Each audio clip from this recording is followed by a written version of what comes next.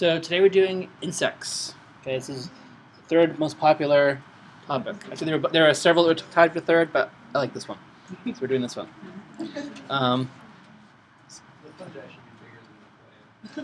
Yeah. So the size here represents number of species. Okay, number of described species. So there's a lot of insects. There might be a lot to find out, but it's about to describe it in the S term. Yeah. They're putting them to death, but their job. And various other groups too. Okay, so vertebrates, fish here, frog here, mammals here. You know, tiny insignificant things. All right, so if you want to understand animal life, you need to understand insects. So Yeah. are they like the biggest group of... Well, they're so insects are a very diverse group, but of course you can go one note down, and so crustaceans, including insects, are bigger than that, and so forth. Right? And arthropods. What? Yes, insects that are clade. Yep, good question. Yep. Question? Okay. So this just shows the number of species again, right? So if I said pick the species at random across life and gave it to you, if you said, oh, this is an insect, you'd be right over half the time, okay, even without looking at it. And this just shows the key to them. Okay. And some of them are paraphyletic groups, so non-insect arthropods. Right, so that's not a clade. It's all the arthropods minus insects.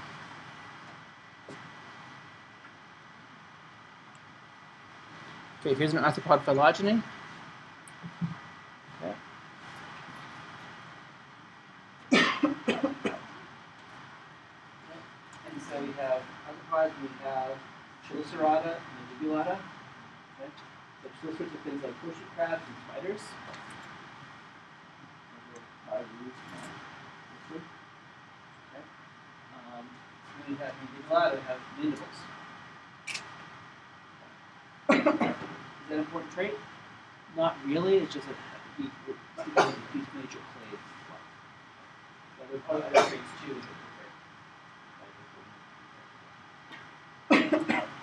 And then from the Crustacea, include pods, and then hexapods. Okay. And here's a phylogeny of insects themselves. So we can see this. We're probably most familiar with it here. So fleas, flies, beetles, wasps, bees, and ants, butterflies, caterpillars. You guys usually don't know that.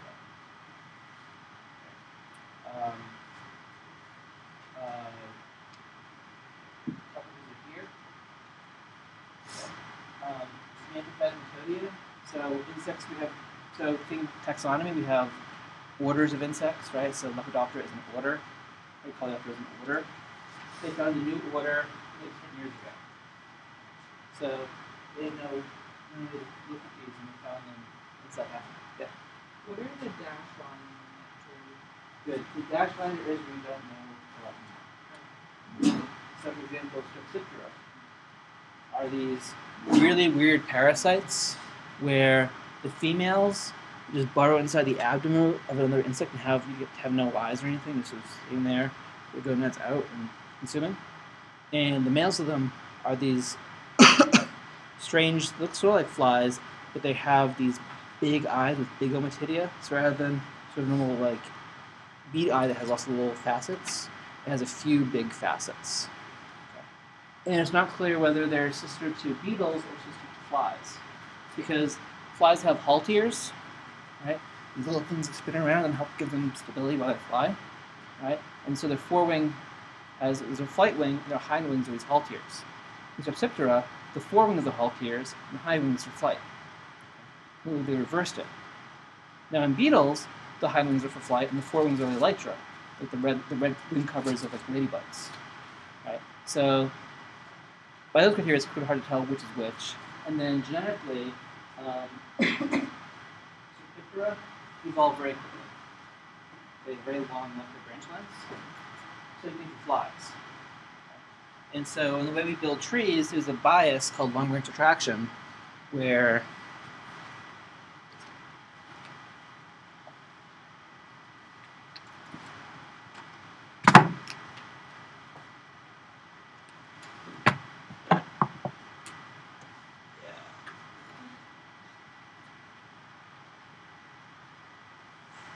here's my tree. Exit A, B, C, D. Okay. By chance, I can have the same traits arise on these two branches. Right? And then parsimony or other methods might incorrectly group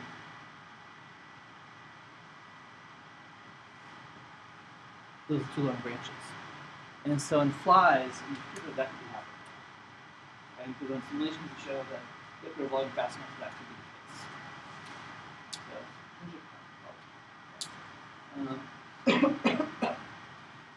So, here's dashed. Okay. It is possible that termites are within cockroaches. Okay. So termites are just especially friendly cockroaches. Cockroaches themselves are sort of subsocial, some interaction.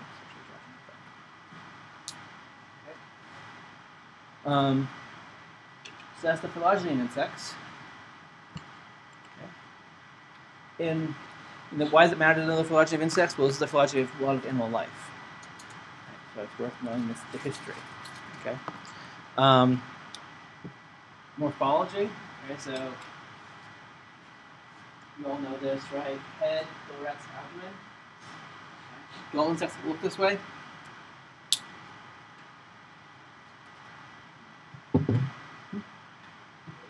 Pretty close. One weird exception is ants. So ants, we have some things like head, thorax, abdomen, right? But actually, relative to that insect, these two segments of the thorax are actually derived from abdominal segments. So we took, the abdomen okay. And sometimes they have a petiole and a postpetiole. Okay. How do insects breathe?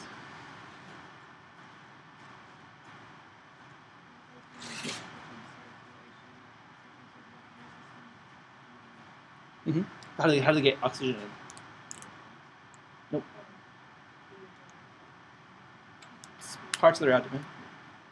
Yeah. Right.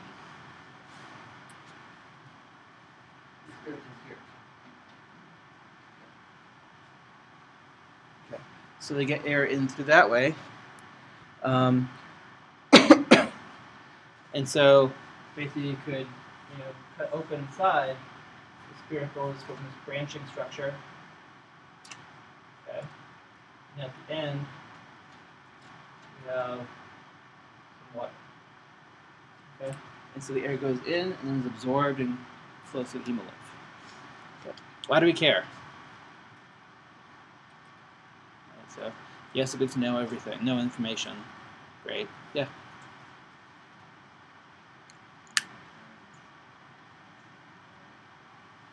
How so?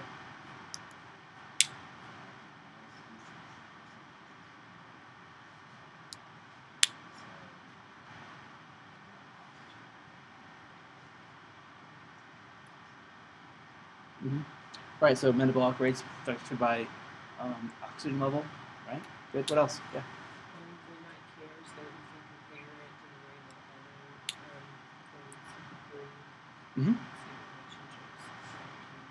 Right, so you can see, how breathing has evolved. So, life evolved in the ocean, and then eventually got on land, right? So different ways it got on land, and so you can see how things adapted to life on land, right? So insects, they have spiracles.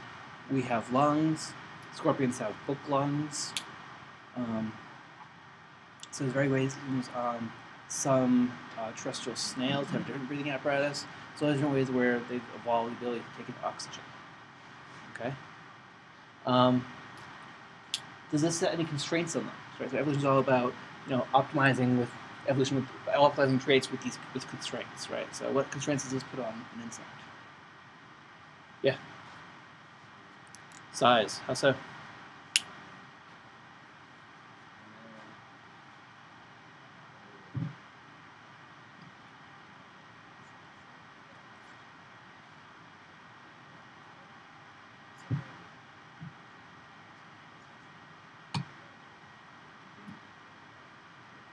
Mm-hmm. Yep. Right. So for instance, they have to have oxygen go all the way in here, and CO2 go back out. And so as you get bigger, it becomes harder to do. Also, you develop more and more your body cavity to this respiratory system. Right? So it creates this constraint on getting bigger. So if you have more oxygen in the atmosphere, then you can get by with less flow, so you can be bigger. Right? So dragonflies with a 3-foot wingspan. But now we have lower O2 levels, and so the maximum size of insects is lower because of that. Okay.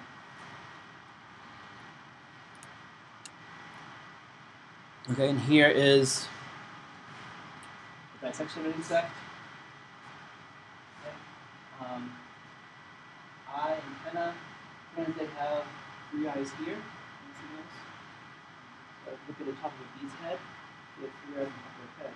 Those are the main eyes. It needs to be a cell. It means they help monitor light levels and they help with direction.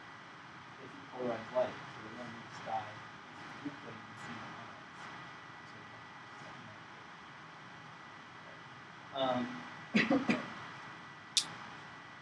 Here's trachea for respiration.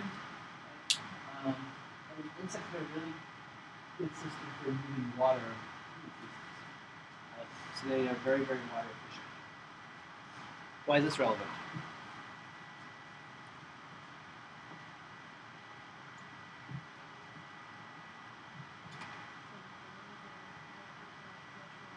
All right, adaptation to terrestriality. Good. What else?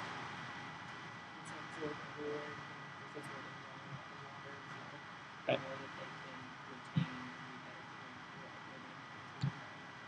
Yep, exactly. Let's move in arid environments. Good. Okay. Now, one trend in insects is sort of merging of these systems of nerve cells, right? So for us, we have a big bunch of nerve cells up here, and we send stuff down. Right? So all your thinking happens up here. Right? With insects, you don't have some clusters over here. That's why it's sort of a single giant computer that has a bunch of distributed networks. And then similarly, it's merging to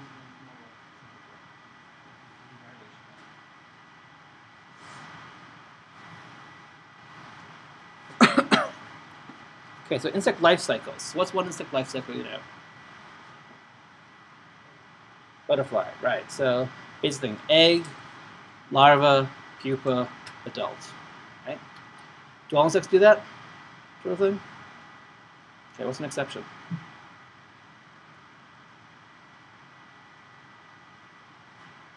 How about ants? Do ants do that?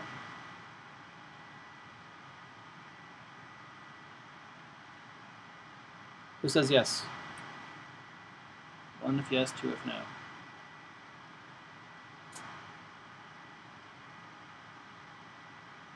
Okay, actually they do. So if you ever see a column of ants moving, it's going to carry these little white worms sometimes. Right? Those are the larvae. And sometimes they'll also carry these little brown ovals. They're the pupae. Okay, so ants do the same sort of thing. Okay, yeah. Stretching. Grasshoppers. Do grasshoppers do that? Right.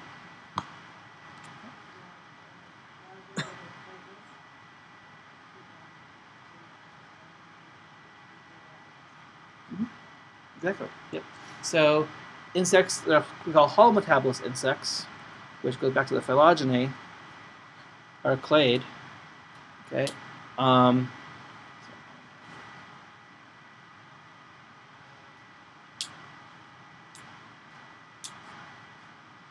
Here.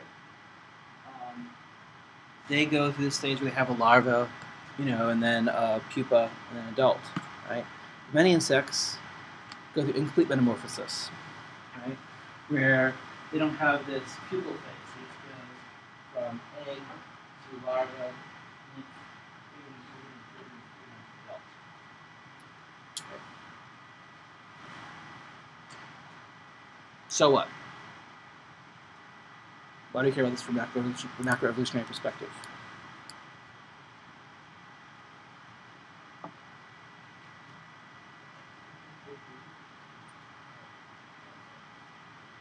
Mm-hmm. Right.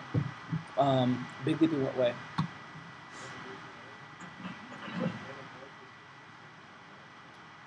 Right. Yeah. You go from something, think about a caterpillar, right? You go to something that has 6 legs and then a bunch of maybe fake legs, or legs in the back, right? Rudimentary vision, no flight, and then there's this weird phase, and now comes something that can fly and see well and eats a completely different food source. Question?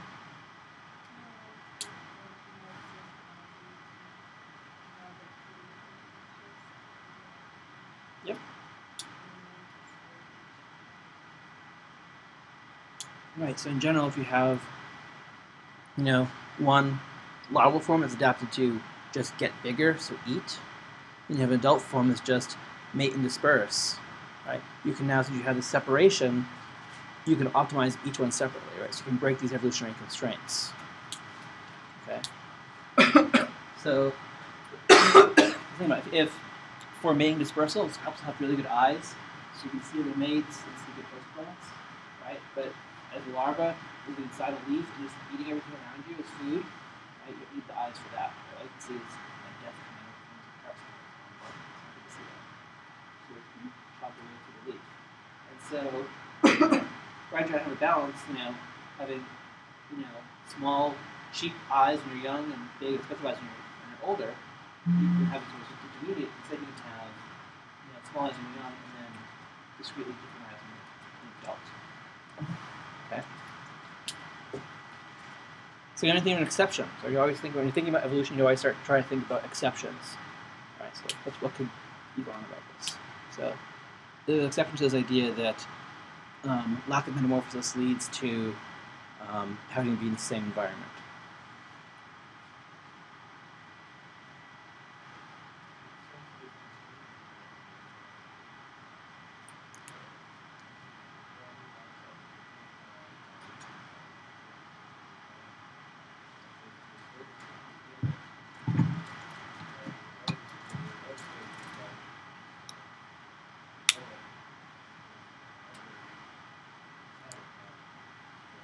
Right, so we talked about specialization being potentially bad in the long term, right?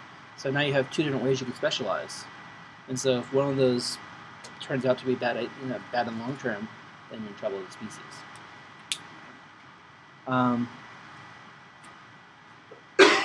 What's happening in this species? What's that?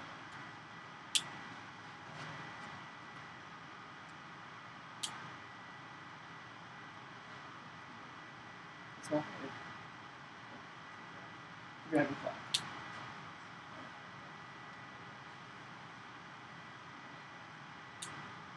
Exactly. So this is not a holometabolous insect. We go through pupal phase. Right? It's very different. As a larva, nymph, it's aquatic, right? It has this cool mask thing, it's this claw. There's the areas, shoots out. Right? Dragonflies have to go and shoot up and catches, other prey items, including fish and catfish.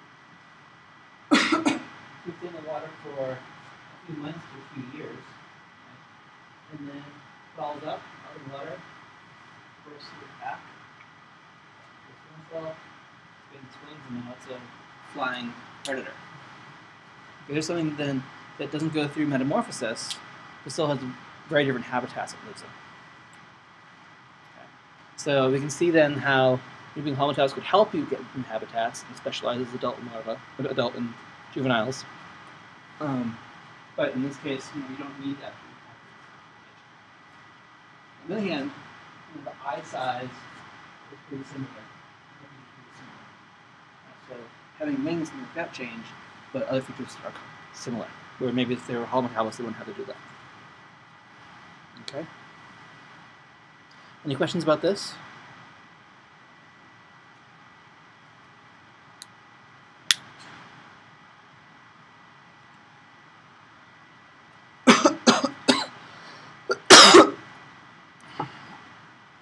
So you just look at this and figure out what I'm trying to talk about here.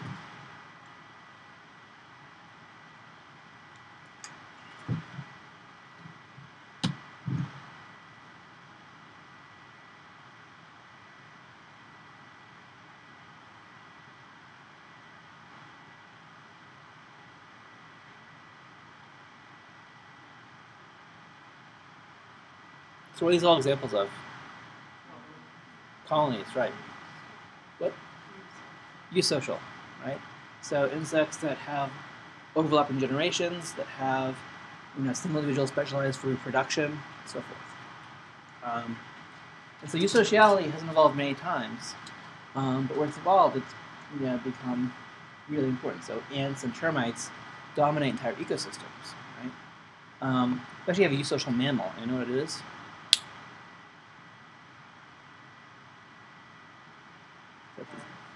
Nope.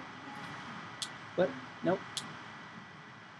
So that's at the Knoxville Zoo. Naked mole rats, yes. Right? So you have the equivalent of a queen who does reproduction and workers take care of her. So just like termites. Okay. Why is eusociality interesting in the context of this class?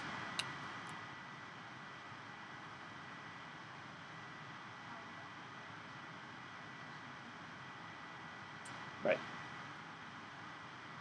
Right. So how's that? So why is that a question? Why is that? Look, I'll use to talk about it actually. So why don't we break them into groups and talk about why eusociality is challenging to explain what we've been talking about with evolution.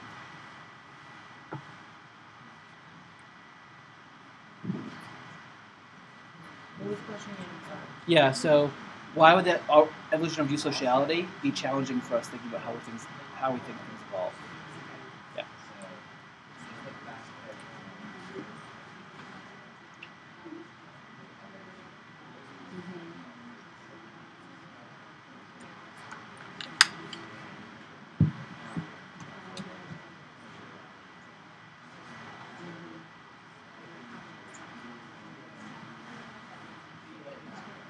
Right. And when you look to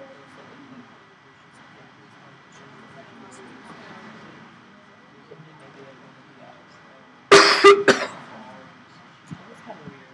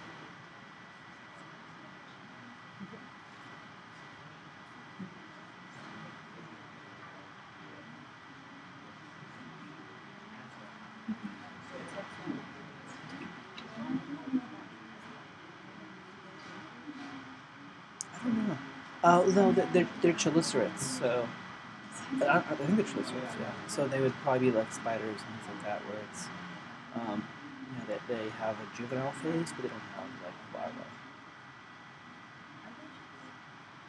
Nitroglycerides. I don't know. I don't know. Oh. Huh. I don't know.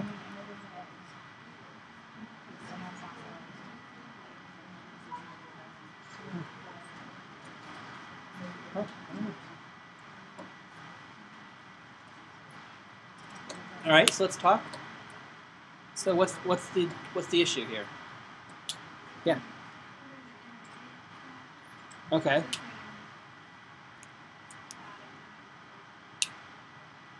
Why is that hard to think of?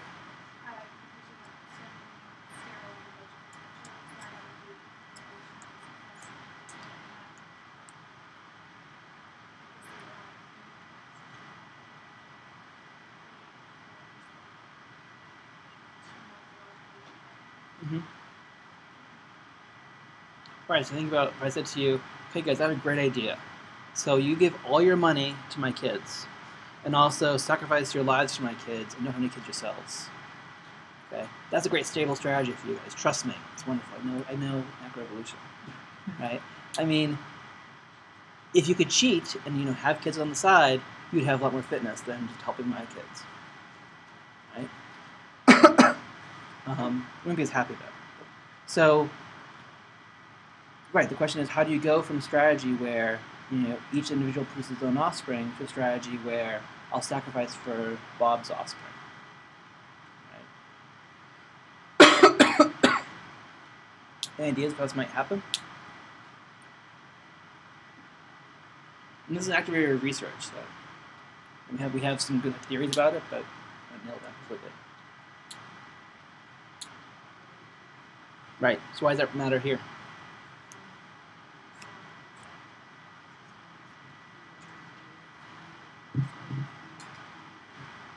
Mm-hmm.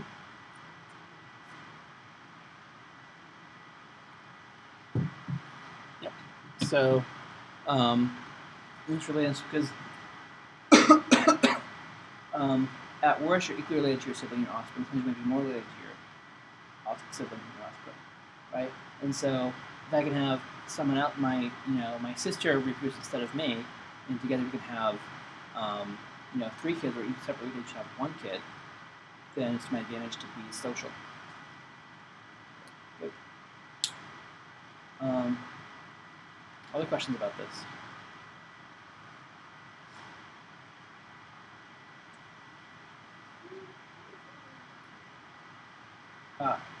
Anyone know?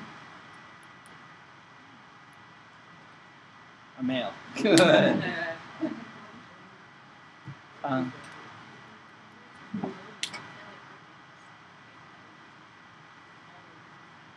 So in ants, in Hymenoptera, that's true. Yeah. Termites is male and female dominant, but in Hymenoptera you have a single queen, right? Or you could have multiple queens for a nest. But what happens is a female from a nest will typically fly off and mate with 1 or more males, and then that's it for life. She'll store their sperm and go dig a nest and then start reproducing, right? And so there are drones that are produced that are fertile males. And all they do is you go, mate, die, right? There's, I think, a few cases where we think we were so when ants come up to each other and do the whole antennae thing and then sort of exchange stuff, they're exchanging fluid. So on that diagram of insects, they have this crop, and they can store food in their crop.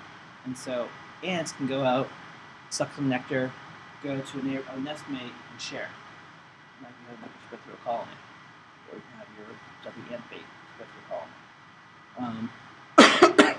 And there's a few cases where we see that drones will share with other ants, but generally they're just sucking down, not sharing with them.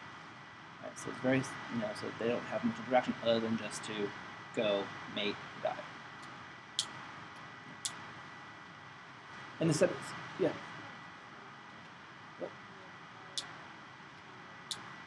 Well, but she needs sperm only for females, not for males. But she only for males. Yeah. What's your question?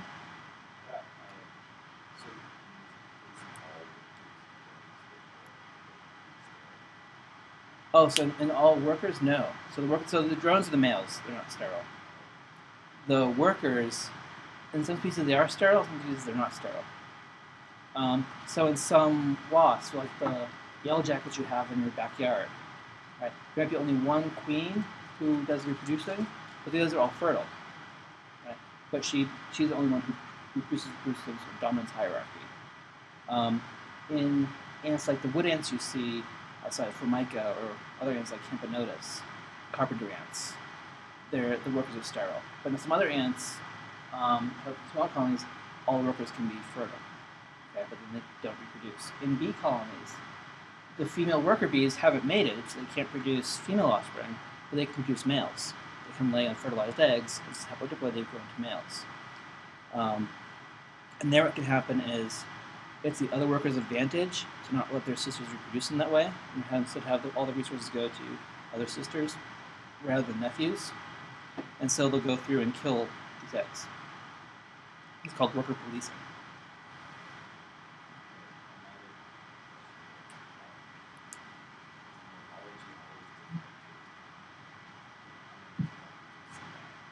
Yeah, so we think in cases, so we think it's actually the queen is a different worker, and the same with like the yellow jackets, right? The queen doesn't look any different. Over time, you get specialization. You can get evolutionary specialization, where the queen becomes really well adapted for, just laying eggs. Part of this which called the termite queen, right? This little head and body and this giant egg-producing sac, right? Army ant queens the same way. But only eventually in evolution do you get that, right? Worker queens and bees are more similar, still different, more similar to typically. Of course, we also get other variation too in some like leafcutter ants. You have some large ones to guard the others. There's some sort of regular ones to just cut leaves. You have small minims, really tiny ones that will hang out on top of the other ones. And you think about forward flies. These flies will come and lay an egg in an ant's head, right? And so they're these little tiny workers that ride the other ones and defend them against flies. Okay? And so it has really cool specialization that's evolved over time.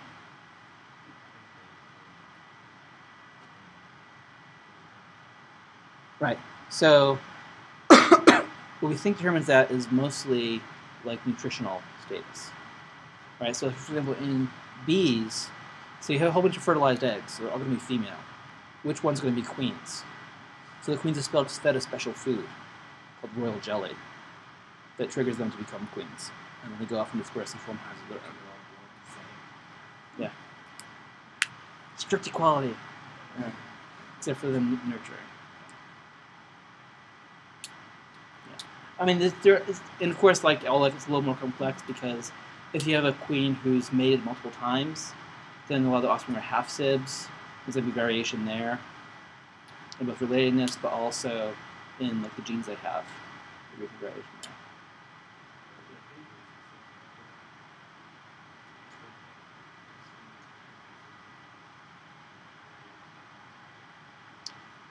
I'm not sure. I know in ants in general, the way they recognize kin is by something called colony odor, right? So if you smell like the nest, it must be one of us. Which is why things like those butterflies that eat ant larvae can get in. So not only doesn't they can tell related apart. I'm not sure about other insects though. Yeah. Other questions? That's kind of crazy. So there are some ants that the term is slave maker ants. So people criticize that for being an appropriate term. What they'll do is they don't have any workers that take care of anything. The workers in that species are adapted to finding other colonies, going off and raiding and taking back pupae.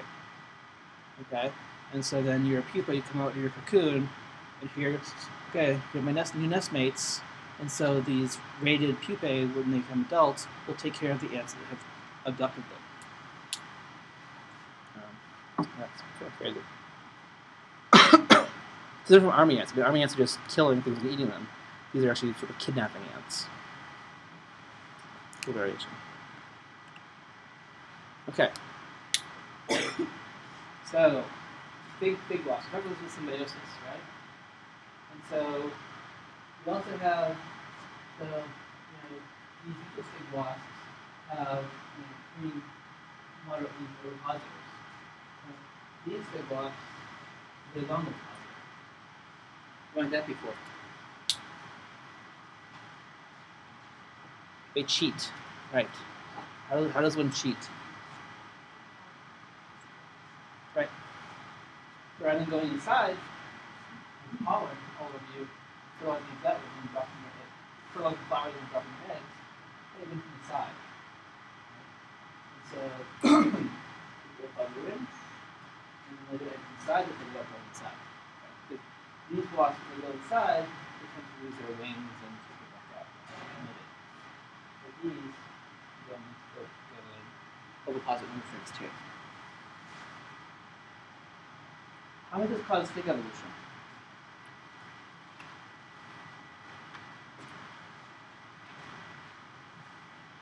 What's the selective pressure like for the fig?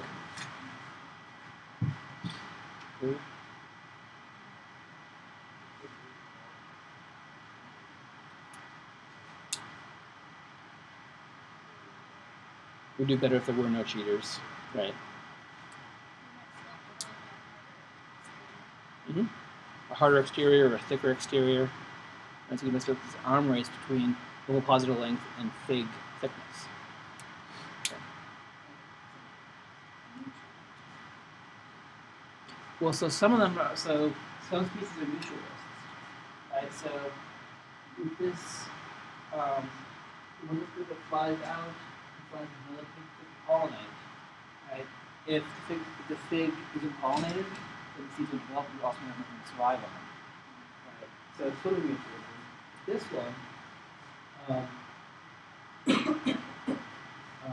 doesn't do pollination, so it relies on this one being fertilized and then some seeds. It's actually a parasite on both the fig and also mutualist wasp. Yep. How so?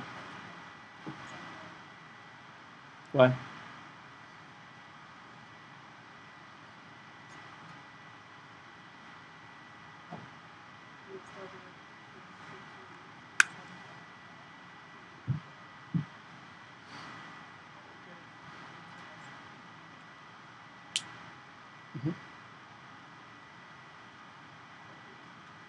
Yep. Right. So, one thing is that even the mutualists are cost of the fig. Right? I will carry your pollen over. I will eat from some of your babies, from your seeds. Okay. So if you get apoptosis, you have to be short of having seed set regardless of that, and you have to be very mutualist. Unleaf some outcrossing. Okay. What's interesting also this shows that, ignoring the parasitizing species, even the mutualists, you see ways where this is actually still hurting the fig, but still eating some of the seeds. Yeah. It's just also rising that from pollination. And these groups, I believe so, yeah. They might have some self, and I'm not sure.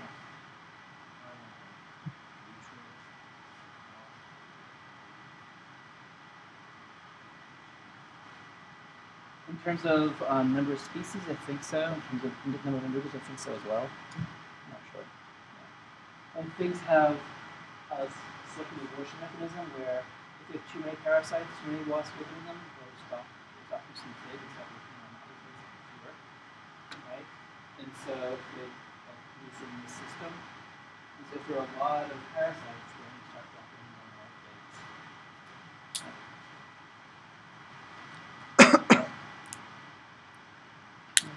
So another broader point for today is just this interaction between insects and other things. There's a lot of mutualisms interactions, and here we even see this indirect interaction where the presence of more bees hurts these is a proportion of them really not actually interacting at all directly.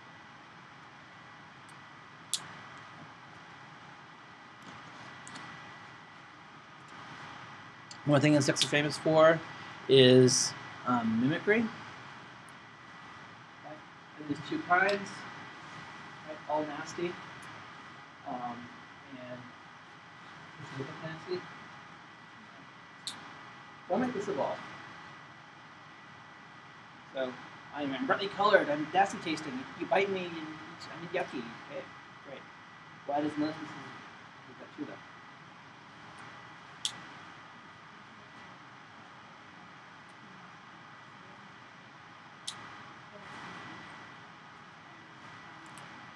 Right, exactly. So the same way that the tasty ones get better from the nasty ones, the nasty ones also get better from the other nasty ones. Because once the predator's eating one nasty one anywhere, it might let them to avoid all of them.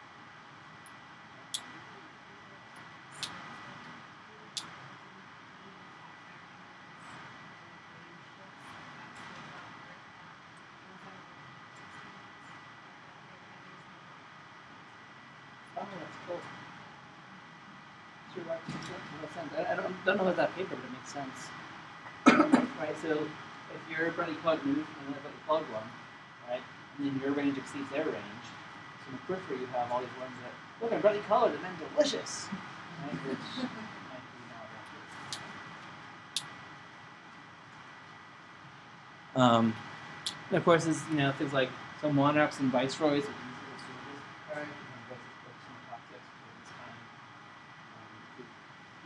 It's always a fuzzy area in biology. It gives you a sense of the two different mechanisms. Right.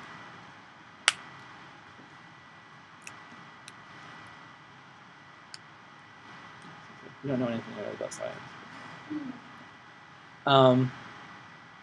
Okay, so mimicry is very important in insects. Okay. Insects also do very weird things about finding a mate, so sexual selection. Okay, so still sexual, yeah, right. And so, right, here we see in this case, right, of nakeds and human methods. It doesn't happen as often as you think it does in movies, but it does happen. Okay. Let's see, there's some spiders that are insects. They do the same thing, where the male will mate with the female and then throw himself into her jaws. And if she doesn't beat him, he'll try it again. And so why might a male do that? Yeah.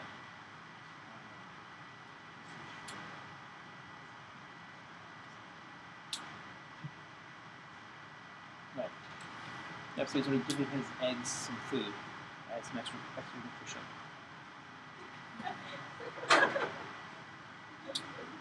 You're bad people.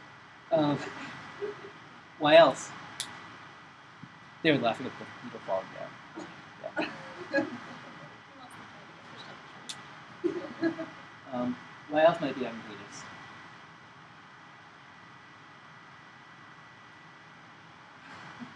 Even it has no nutritional benefit for the females, for the offspring. Obviously, be advantageous.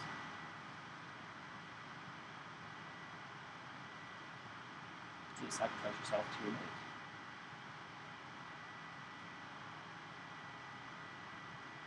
So in some instances, it can take a while to actually finish fertilization. And so basically, you're keeping them busy while finishing fertilizing.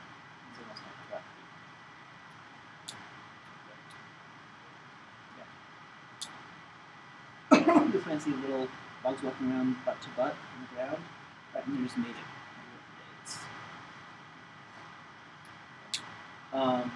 You also see things like male competition. So not only do we have elephant seals and trans, we also see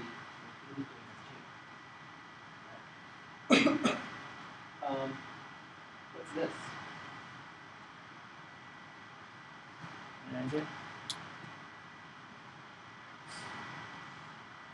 These are columbella. Okay, so these are insects that have wings, that have no wings, and have never had wings. It's not a loss of wings. This is a group that never evolved wings. So they're sisters to those that have wings. Okay, and their reproduction, rather than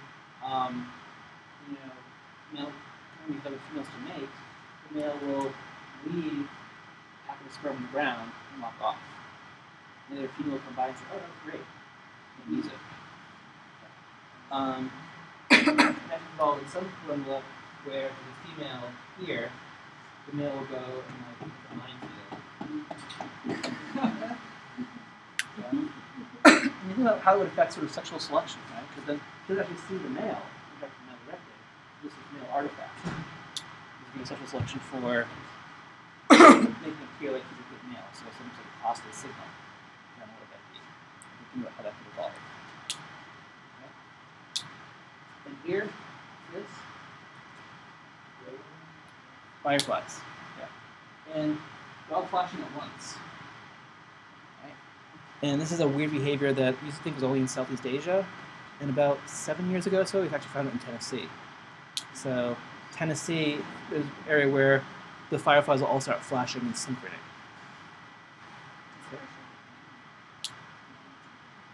Yeah. Yeah.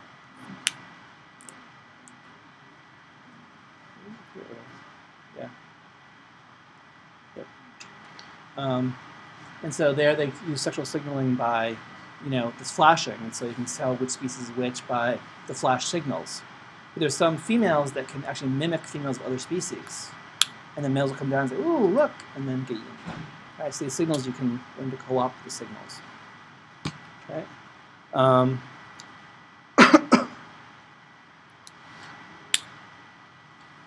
Just in a couple of minutes, 1 minute left. There's weird insect feeding, right? Here's a dragonfly again. It has jet propulsion,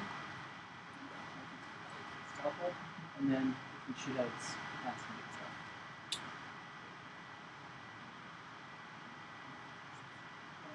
And here we see a gall, right?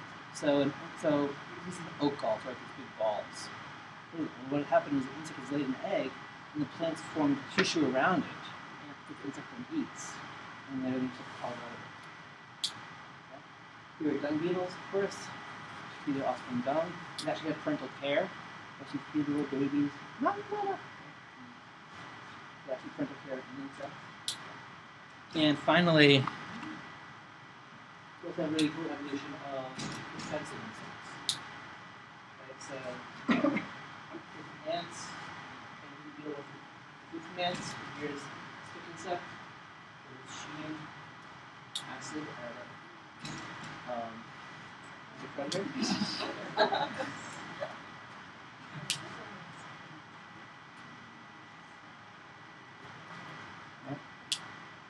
These are ants squirting acid. And actually, the way you collect ants is by sucking up their straw as a filter. So you get the taste of their squirting acid. Birds like that.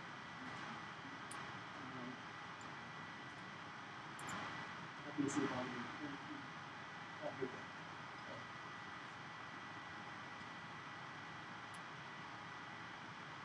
so these things are trying to kill this beetle.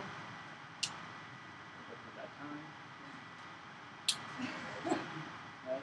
And so that beetle is squirting out liquid that's actually boiling hot. There's an exothermic chemical reaction that generates a lot of heat. And that, but you can withstand it apparently. You'll see all the so there's all these chemical defenses and physical defenses that they use for protection. Yeah.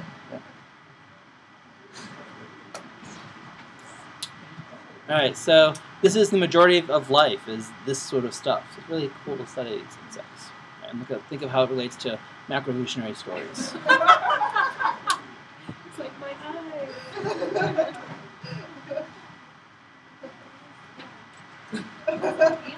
Runs away unscathed. So funny.